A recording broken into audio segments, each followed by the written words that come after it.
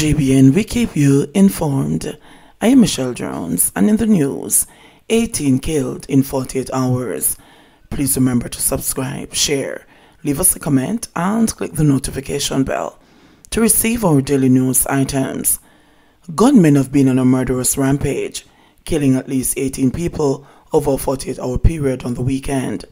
7 of the murders occurred over an 8-hour period on Saturday, while 11 killings happened on Friday.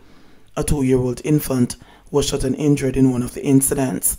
The staggering 2-day death toll comes amid tight restrictions imposed by the government to beat an explosion of coronavirus deaths and infections.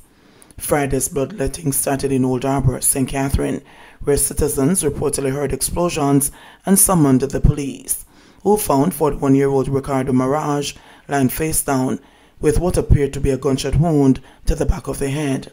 In another incident, Winston Mannings was standing at the intersection of Fleet and Tower Streets, along with an 18-year-old female student and the 2-year-old, when men armed with guns alighted from a motor vehicle and opened fire, killing Mannings and injuring the student and the infant.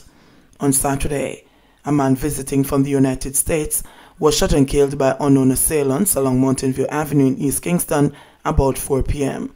The other killings occurred in Savlamar and Whitthorne, Westmoreland. JBN, we keep you informed.